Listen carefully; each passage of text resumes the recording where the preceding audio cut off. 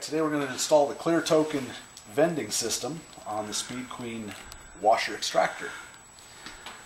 We simply open up our lid here.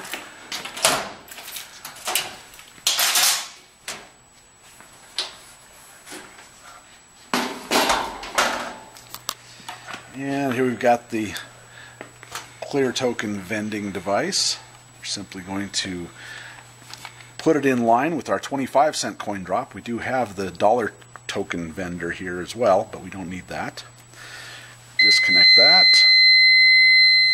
Just the alarm on the machine. There we go. And it is installed. Just that simple. And also comes with a little sticker that we will adhere or affix to the machine to identify which machine this is. Now we will open up the Cleartoken application. Look for our identifier, the VE093. Oh, it's right here. We'll select that. We need to vend $2, so that's going to be 8 quarters.